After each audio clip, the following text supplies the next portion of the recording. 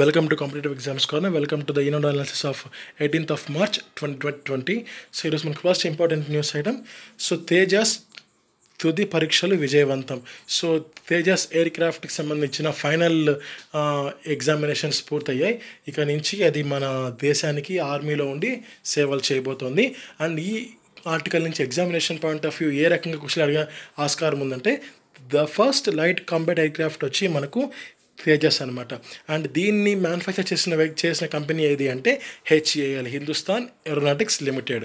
And minister of civil aviation, ఆ concern minister మనకు హర్దీప్ సింగ్ పూరి గారు ప్రజెంట్ ఉన్నారు. Next second important article, corona Vishwaroopam.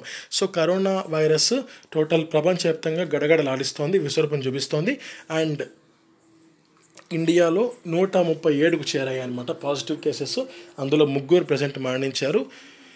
And మిగిలిన 134 మంది చికిత్స పొందుతున్నారనమాట. సో రేపటి నుంచి ఒక పక్క తెలంగాణలో, మరొక పక్క ఆంధ్రప్రదేశ్లో కూడా అన్ని విద్యా సంస్థలకు, మాల్స్కి ప్రతి ఒక్క చోట హాలిడేస్ అన్నవి ప్రకటించారనమాట. అండ్ మరొక విషయం ఏంటంటే, ఇక్కడ ఈ ఆర్టికల్లో మెన్షన్ చేసింది ప్లాట్ఫామ్ టికెట్ 50 రూపాయలకి చేశారనమాట. 10 రూపాయలు ఉన్న ప్లాట్ఫామ్ టికెట్ 50 రూపాయలకి మారింది. అండ్ ఈ ఆర్టికల్ నుంచి ఎగ్జామినేషన్ పాయింట్ ఆఫ్ వ్యూ వచ్చే ఆస్కారం ఉన్న క్వశ్చన్స్ వచ్చి, how many railway Jones are there in India. So మనకు 17 రైల్వే జోన్స్ ఉన్నాయి. And current union railway minister ఎవరు అంటే పీయూష్ గోయల్. ఆయన సెప్టెంబర్ 3, 2017 నుంచి ఆయనే కొనసాగుతున్నారు. అండ్ ఇక్కడ epidemic, pandemic, what is COVID-19, ఈ 2 కరోనా వైరస్కి సంబంధించిన క్వశ్చన్స్ అనమాట. సో ఎపిడమిక్ అంటే ఏంటంటే, ఒక వ్యాధి ఒకరి నుంచి మరొకరికి మాత్రమే అది సోకితే సో ఆ వ్యాధిని ఎపిడమిక్ అంటారు. అంటే అది స్టార్టింగ్ స్టేజ్ అనమాట. సో ఫర్ ఎగ్జాంపుల్ ఇప్పుడు కాఫ్ ఉంది. సో కాఫ్ మనము వేరే వాళ్ళ ముందు పోయి కాఫ్ అనుకోండి, ఆటోమేటిక్గా వాళ్ళు కూడా పోతుందన్నమాట. నెక్స్ట్ కోల్డ్ ఉంది. సో మనము వేరే వాళ్ళతో క్లోజ్గా ఉంటే ఆటోమేటిక్గా వాళ్ళకు కూడా సోకుతుంది అనమాట. ఇట్ ఈస్ ఎపిడమిక్ అనమాట. కానీ పాండమిక్ అంటే ఏంటంటే, ఒక గ్రూప్ ఆఫ్ పీపుల్ నుంచి మరొక గ్రూప్ ఆఫ్ పీపుల్కి చాలా వేగంగా సోకడం.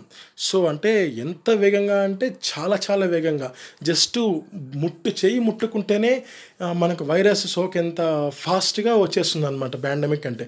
ఒక రకంగా చెప్పాలి, పాండమిక్ సిచ్యువేషన్ అంటే కరోనా వైరస్ని ఫస్ట్ వీళ్ళు ఎపిడమిక్ అని అనుకున్నారు. కానీ దాని ప్రభావం చూసి అది మళ్ళీ పాండమిక్గా వాళ్ళు నేమ్ చేంజ్ చేశారనమాట. సో ఈ పాండమిక్ ఎలా అంటే ఒక రకంగా world health emergency. So present world health organisation వాళ్ళు డిక్లేర్ చేసింది అదే. నెక్స్ట్ లాస్ట్ బిట్ చూడండి, వాట్ ఈస్ కోవిడ్-19 అంటే ఇదేంటి అంటే ఇది ఒక వైరస్ స్ట్రెయిన్ అనమాట. నెక్స్ట్ చూడండి, 3 ఏళ్లలో డిగ్రీలోనే అప్రెంటిస్షిప్. సో అంటే మనము 3 ఏళ్ల పాటు డిగ్రీ చేస్తే చాలు, మనకు 3 ఏళ్ల డిగ్రీతో పాటు 10 నెలల అప్రెంటిస్షిప్ సర్టిఫికేట్ కూడా మన చేతుల్లో ఉంటుందన్నమాట. So it is a very good move by the Andhra Pradesh government. And దీంట్లో ఏంటంటే మనకు ఫస్ట్ ఇయర్ ఎగ్జామ్స్ అయిపోయినాక మనకు ఆ సమ్మర్ హాలిడేస్లో ఒక 2 నెలల పాటు మనకు ఉంటుందన్నమాట apprenticeship. In the same way second year degree అయిపోయినాక 2 నెలల పాటు ఉంటుంది. అండ్ ఈ 3వ సంవత్సరం డిగ్రీ ఇది ఎగ్జామ్స్ అయిపోయినాక 6 మంత్స్ ఉంటుంది. అలా 10 నెలల పాటు మనకు అప్రెంటిస్షిప్ పూర్తి చేయాల్సి ఉంటుంది. అండ్ ఇదేంటంటే 3 ఏళ్ల డిగ్రీలో 6 సెమిస్టర్స్ ఉంటాయి మొత్తం. సో ఇందులో ఏంటంటే మొత్తం 15 క్రెడిట్స్ ఇస్తారనమాట. అండ్ ఫైనల్ మొత్తం కలిపి ఈ 10 నెలలకు 23 క్రెడిట్లు ఇస్తారనమాట. సో ఈ విధంగా ఈ కోర్సు స్వరూపం అన్నది మనకు ఉంటుంది. ఇది మనకు కొత్త నూతన విధానం అని చెప్పి ఈ ఆంధ్రప్రదేశ్ ఉన్నత విద్యామండలి ఫిక్స్ చేసింది. అండ్ దీనికి సంబంధించిన సిలబస్ని కూడా మ్యాక్సిమం వరకు కంప్లీట్ చేసింది అనమాట. ఇది వచ్చే సంవత్సరం నుంచి వాళ్ళు స్టార్ట్ చేయబోతున్నారు. నెక్స్ట్ 3-4న ఏపీపీఎస్సీ డిక్లేర్ చేసిందండి. April 4న degree college lecturers exam ఉంటుందని చెప్పి ఏపీపీఎస్సీ డిక్లేర్ చేసింది. అండ్ వీటితో పాటు మే 18 నుంచి మే 20 మధ్య so technical assistant geophysics, technical assistant hydrology, welfare organiser, next జిల్లా Sainik welfare officer, technical assistants, archaeology, mines, deputy inspector of surveyor. So ఈ ఎగ్జామ్స్ అన్నీ మే 18 నుంచి 20 వరకు ఉంటాయన్నమాట. ఇది ఇక్కడ ఇంపార్టెంట్ పాయింట్ అయితే. అండ్ నెక్స్ట్ ఇంపార్టెంట్ చూడండి, కాలుష్య నియంత్రణకు ఒక కార్పొరేషన్ ఏర్పాటు చేయనంటూ ముఖ్యమంత్రి వైఎస్ జగన్మోహన్ రెడ్డి గారు ఒక నిర్ణయాన్ని తీసుకున్నారనమాట. సో వ్యర్థాలు అంటే అది ఇక్కడ హాస్పిటల్స్ నుంచి కానీ అండ్ వేరే వేరే కంపెనీస్ నుంచి కానీ వ్యర్థాలని సేకరించి వాటిని మేనేజ్ చేసి వాటిలో శుద్ధిని బయటకు తీసే పూర్తి బాధ్యత ఈ కార్పొరేషన్కి అప్పగించబోతున్నారనమాట. అండ్ ఇదే కాక ఈ పంటల్ని పండించే ప్రతి రైతు ఈ పంట అనే ఒక వెబ్సైట్లో ఆయన నమోదు చేసుకోవాలని చెప్పి ఆయన కోరారు. ఇది ఇక్కడ ఇంపార్టెంట్ పాయింట్ అండి. నెక్స్ట్ చూద్దాం. సో యూరో ఫుట్బాల్ ఆగింది, ఫ్రెంచ్ ఓపెన్కు కూడా కరోనా దెబ్బ. మనకు ఈ ఎగ్జామినేషన్ పాయింట్ ఆఫ్ వ్యూ చూద్దాం. యూరో ఫుట్బాల్ అంటే యూఫా ఛాంపియన్స్ లీగ్ అనమాట. ఇది ప్రతి ఏటా నిర్వహించే ఒక ఫుట్బాల్ ఛాంపియన్షిప్ అనమాట. అండ్ దీన్ని ఎవరు ఆర్గనైజ్ చేస్తారు అంటే union of European football associations. And ఇది ఎప్పుడు స్టార్ట్ అయింది? 1955లో స్టార్ట్ అయింది. అండ్ ఇదేంటంటే యూఫా సూపర్ కప్ మరియు ఫిఫా క్లబ్ వరల్డ్ కప్కి వెళ్ళే వాళ్లకు ఇది ఒక క్వాలిఫైయర్ లాగా చెప్పుకోవచ్చు అనమాట. అంటే దీంట్లో విజయం సాధిస్తే ఆటోమేటిక్గా ఆ సూపర్ కప్కి కానీ ఫిఫా క్లబ్ వరల్డ్ కప్కి కానీ క్వాలిఫై అవుతారనమాట. నెక్స్ట్ ప్రజెంట్ దీంట్లో ఎక్కువగా లాస్ట్ ఇయర్ విజయం సాధించిన జట్టు ఏది అంటే లివర్పూల్. అండ్ దీంట్లో మోస్ట్ సక్సెస్ఫుల్ ఏది అంటే రియల్ మాడ్రిడ్. ఇది మొత్తం 13 సార్లు ఈ కప్ని గెలుచుకుందనమాట. నెక్స్ట్ ఫ్రెంచ్ ఓపెన్ అని ఉంది. సో ఫ్రెంచ్ ఓపెన్ ఏంటంటే 1891లో ఇది స్టార్ట్ అయింది. అండ్ ఇది దాదాపు 129 సంవత్సరాల క్రితం.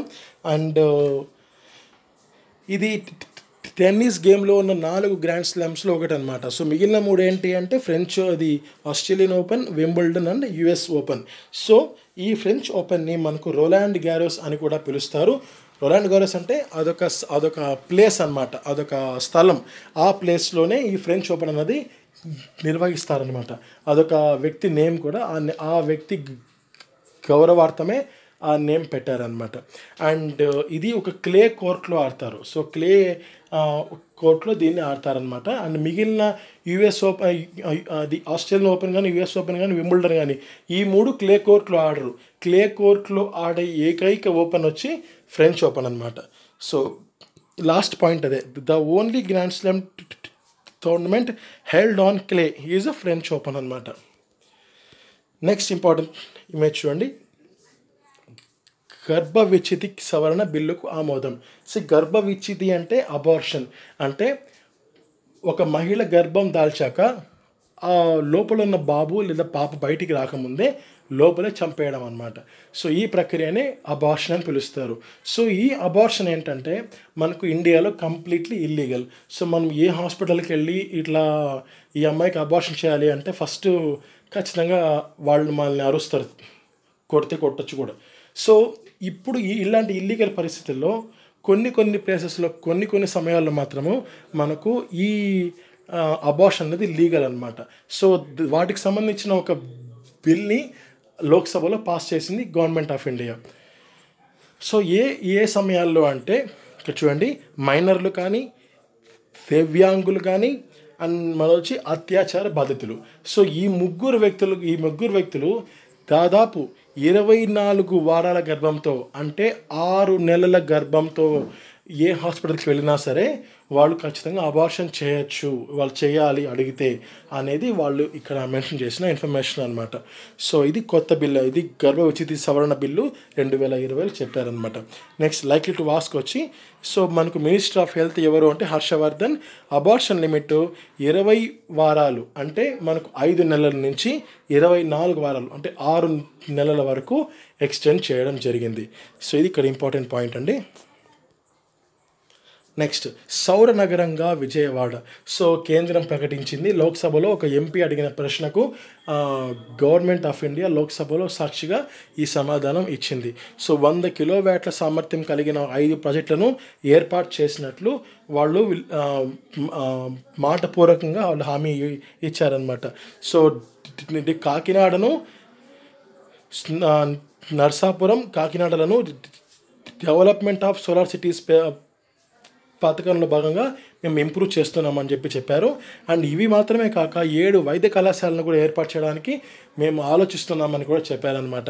సో ఆ 7 వైద్య కళాశాలలు ఎక్కడెక్కడ అంటే ఏలూరు, పిడుగురాళ్ళ, గురజాల, మార్కాపురం, పాడేరు, పులివెందుల, విజయనగరం, మచిలీపట్నంలో ఏర్పాటు చేస్తున్నట్టు వాళ్ళు చెప్పారనమాట. సో ఇది ఇక్కడ ఇంపార్టెంట్ న్యూస్ అనమాట. నెక్స్ట్ చూడండి, నౌకాదళంలో నారీశక్తికి పట్టం. సో ఈ ఇండియన్ నేవీలో మన ఉమెన్కి సంబంధించి సుప్రీంకోర్టు ఒక కీలకమైన తీర్పుని ఇచ్చింది. వాళ్ళకు ఒక శాశ్వత ఒక పర్మనెంట్ కమిషన్ని మీరు ఏర్పాటు చేయాలని చెప్పి గవర్నమెంట్ ఆఫ్ ఇండియాని కోరిందనమాట. సో ఇది ఒక పెద్ద మైలురాయిగా చెప్పుకోవచ్చు. అంటే జెండర్ ఇంబ్యాలెన్స్ని లేకుండా వాళ్ళు పూర్తిగా బ్యాలెన్స్ చేసే విధంగా ఉమెన్ ఎంపవర్మెంట్కి అనుకూలంగా ఈ తీర్పుని వెల్లడించింది. ఇది చాలా చాలా మంచి నిర్ణయం అనమాట. అండ్ ఇప్పటికైనా సరే సమాన అవకాశాలు కల్పించాలి, వాళ్ళ ఆలోచన తీరులో మార్పు రావాలని చెప్పి సుప్రీంకోర్టు అభిప్రాయపడింది. సో ఇది ఇక్కడ లాస్ట్ న్యూస్ అనమాట. సో మీకు ఏమైనా డౌట్ ఉంటే కింద కామెంట్ చేయండి. I will definitely give reply. So much thank you for watching this entire video. Have a nice day. God bless you all. జై హింద్.